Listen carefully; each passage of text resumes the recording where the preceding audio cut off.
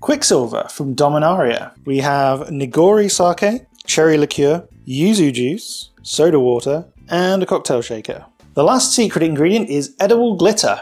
Make sure it's edible. The perfect measuring thing. For this drink, we require 2 ounces of the Nigori sake, 1 ounce of the cherry liqueur, 2 fluid ounces of our very expensive yuzu juice, half a teaspoon of edible glitter.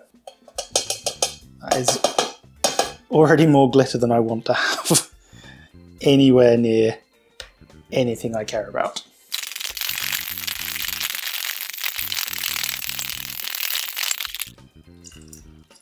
Oh my god, what is... That is so bizarre. Top with 2 ounces of club soda. And we need to give it a little bit of a stir. And let's have a look at this concoction. Now I don't know if that's coming through on the camera, but that is really weird with the, it's got a little metallic glitter in it. It looks alien almost. Let's see how it tastes. Wow, that is a punch of citrus straight to the face with the yuzu juice.